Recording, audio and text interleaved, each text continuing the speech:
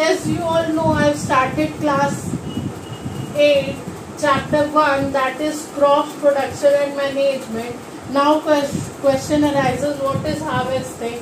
Harvesting is cutting down of crop after it is mature, is called harvesting. It can be done by sickle or a machine called harvester. The grains of seeds has to be separated from the shaft, then this is called threshing.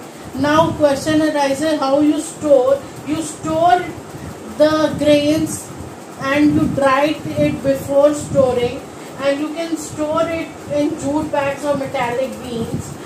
The grains harvested are to be stored to make them safe from moisture, insects and rats and microorganisms.